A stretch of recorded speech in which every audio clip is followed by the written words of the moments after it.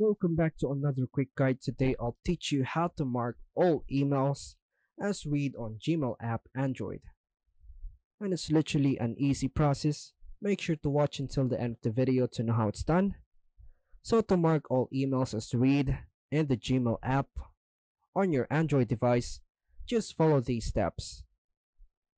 Firstly, launch the Gmail app on your Android device, then navigate to your inbox or any other label where you have unread emails. Tap on the icon on the left of each email to choose them.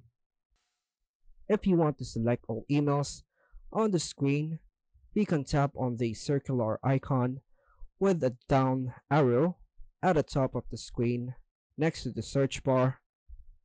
Then just select all.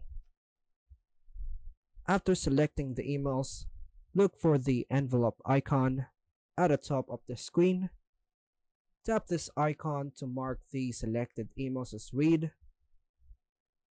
If you have a large number of unread emails that span multiple pages, you may need to repeat the selection and marking process for each page of emails.